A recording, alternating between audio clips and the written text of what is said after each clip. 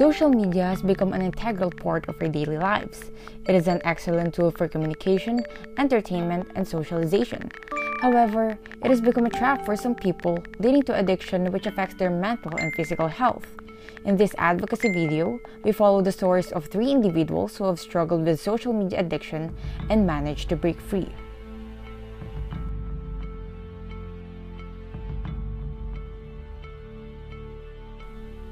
We meet our first character, Eunice, sitting on her couch, scrolling through her phone. She looks tired and disconnected from her surroundings. Her story describes how she started using social media to keep up with her friends and family. However, it quickly became a habit and she found herself spending hours scrolling through her feed. I felt like I couldn't put down my phone. It was like a part of me.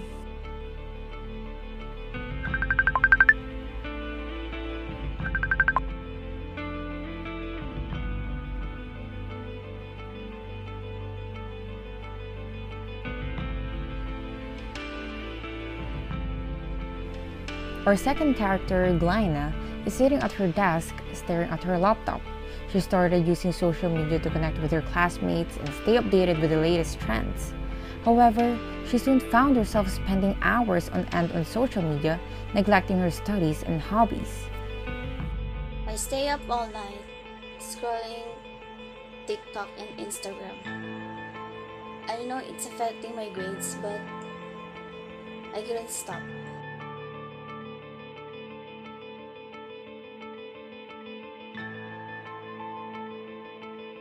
Our third character, Eunice, scrolls through her phone.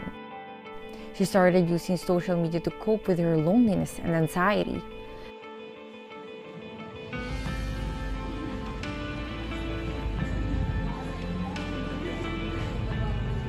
However, she found herself becoming more isolated as she preferred the online world to real-life interactions.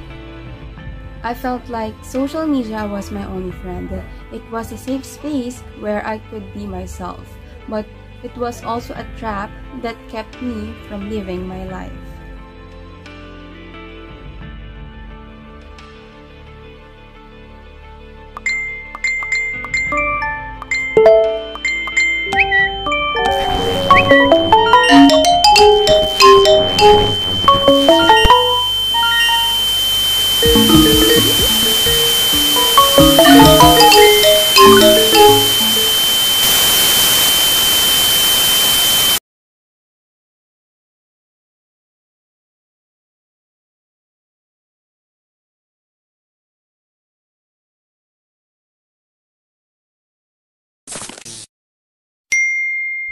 Suddenly, they get a notification that snaps them out of their trance.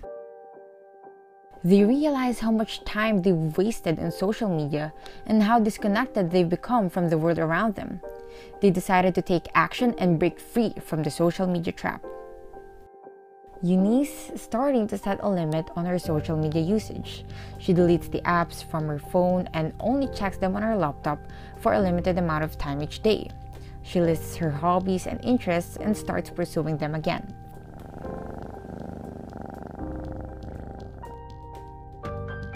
Glyna, taking a break from social media altogether. She deactivated her accounts and focused on her studies and hobbies.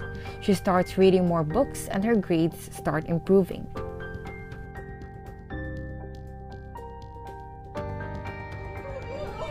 Eunice decided to seek help for her anxiety and loneliness.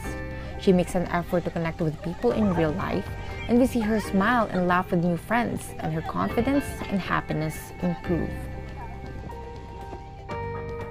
In conclusion, social media addiction is a real problem that affects millions of people worldwide. It can lead to mental and physical health problems, as well as isolation and disconnection from the world around us. However, there is a way out. By setting limits, taking breaks, and seeking help, we can break free from the social media trap and live fulfilling lives.